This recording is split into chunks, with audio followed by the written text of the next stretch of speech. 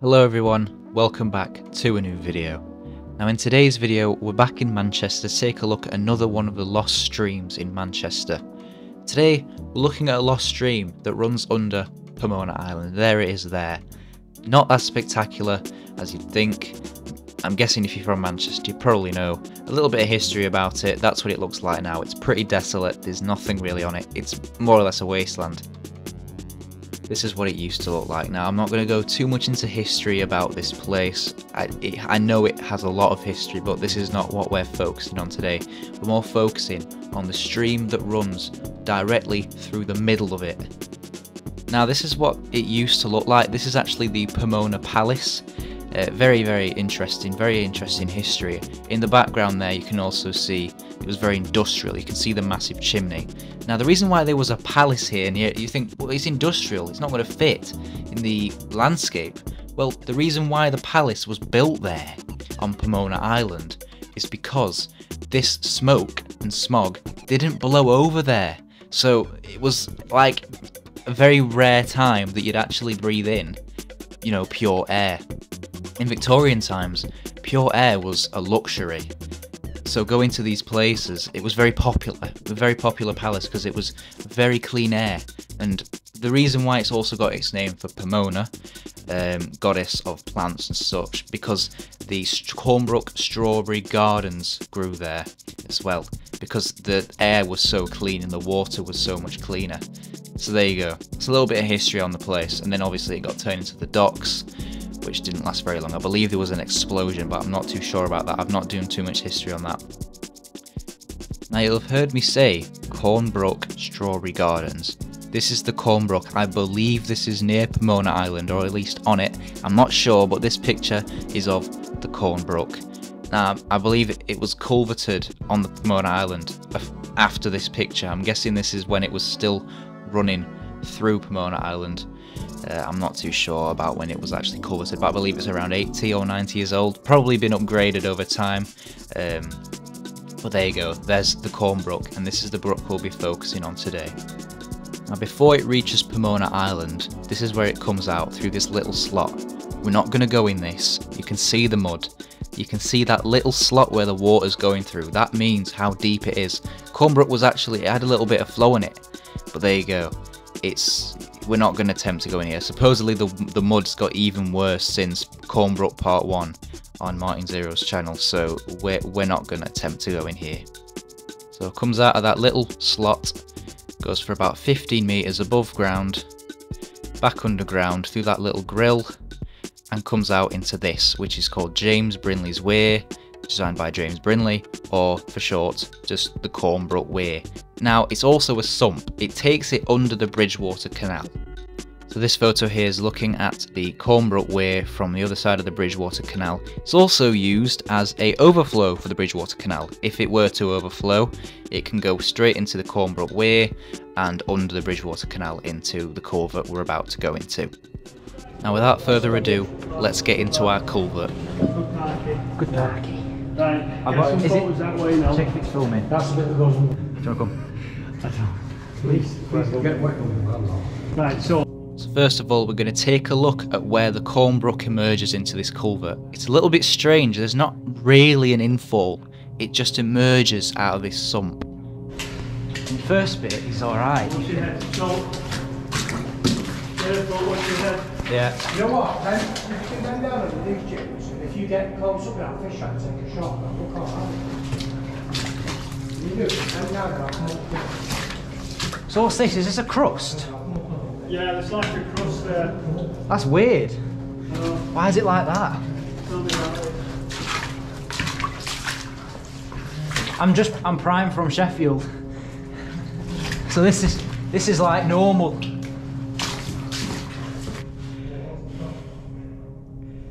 You got it? Almost.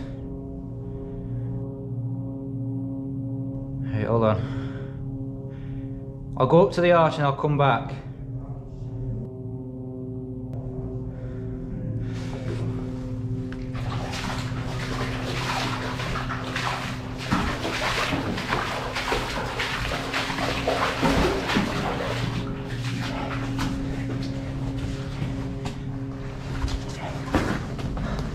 Oh yeah, I can see it. Ooh, yeah. There must be some right flow in it sometimes, because that's got some proper drag on that shit. Right flow on it, because it's...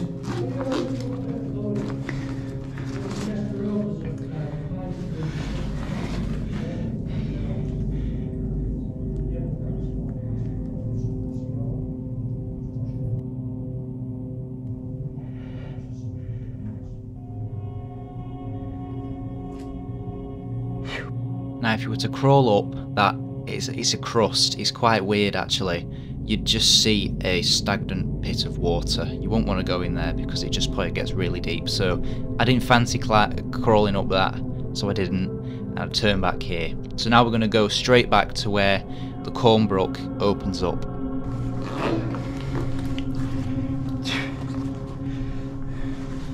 There's someone else's gloves here.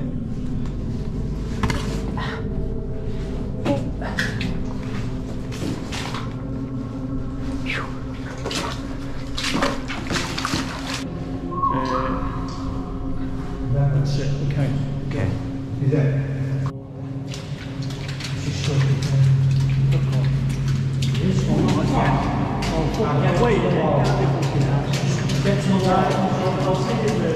Now don't worry, he did join back after a while.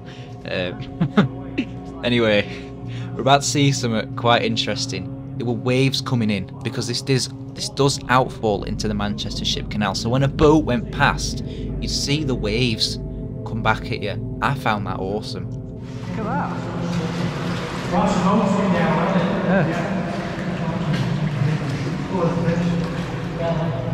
Yeah.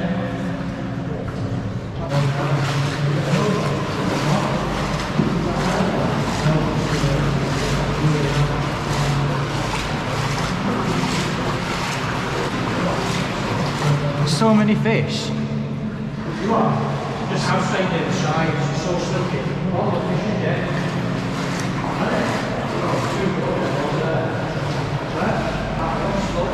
There's so many. These are all alive, these. Yeah.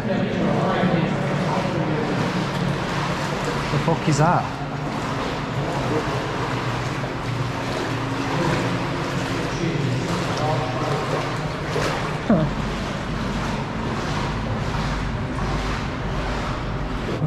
It's obviously not Cornbrook water, that.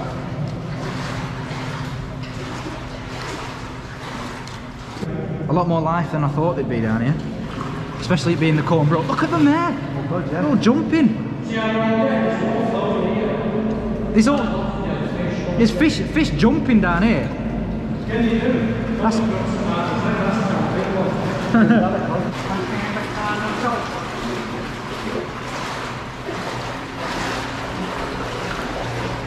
Oh, we could have just gone in there.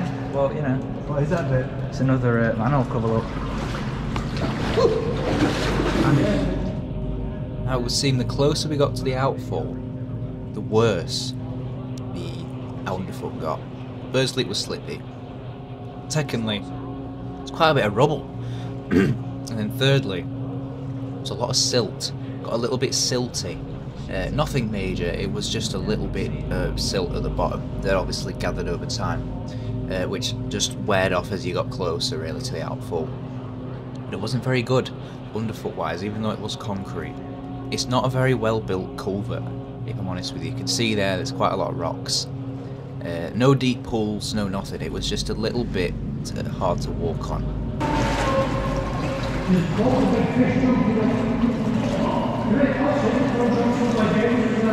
They're not that big. They're not massive.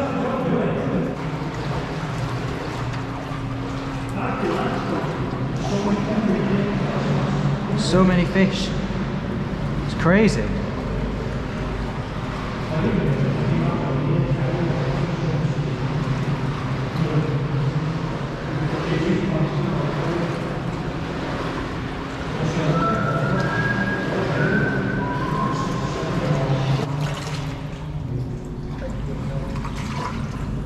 Jesus Christ.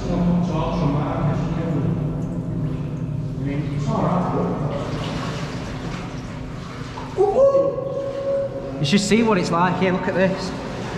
Look when I move. There's a lot of silt where you are, you see all the reclaims coming out. Shit. You don't have to clean this. You don't know. Oh, it's horrible. But there's... Oh, shit.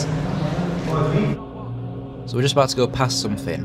You'll see something sticking out the water attached to the roof. There it is there. That is actually holding part of the culvert up. That's it. They're going to have to change it sooner or later. That's another exit point just in case, and that's what we will be using to exit. And we're about to get up to the outfall. Right. Go up to the ship, just go, because there is a drop off at some point. I think it's beyond that. I'm just edging me way. And you can hold on here. You might as well get a shot looking out like I did all them years ago. Ooh. Oh, there's fish bumping at me leg here now, I feel them all. Like quite a few. You feel it then? No, I didn't feel it. Stand here. 2 bumps at my leg then. There's something. Well, you know about the paddles, don't you? Alright. You can come down with fish food, throw it in and watch it. What's the step where you are parked? I've located it, and I did just feel a fish then, yeah. Yeah, did it bump at your leg? Yeah. They're good, aren't they? What's Parky's GoPro like?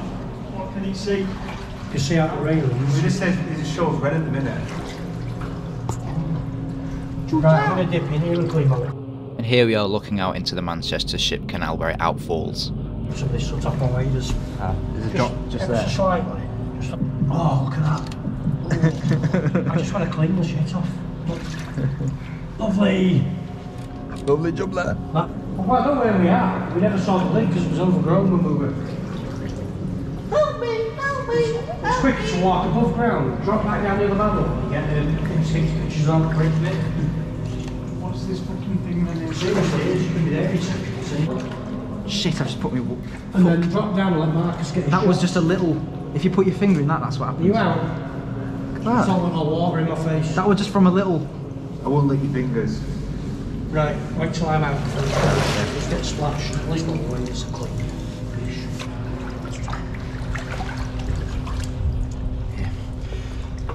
Fuck. There. Just don't stand in your way. Come on, Jamie. Oh, you put your head out. Come on. Hold on. One more shot. You ready? All of you put... So there we can see the Cornbrook comes out through that slot, through that little letterbox slot. Now I'd go down to take a look closer, but as I'm pointing out, just there, yeah, very, very deep, very, very silty. So we're not going to get any closer. The closest we can get is from the inside. To do it on purpose.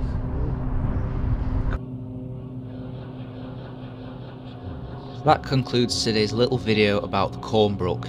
I really hope you enjoyed, and I'll see you all in the next video. Goodbye.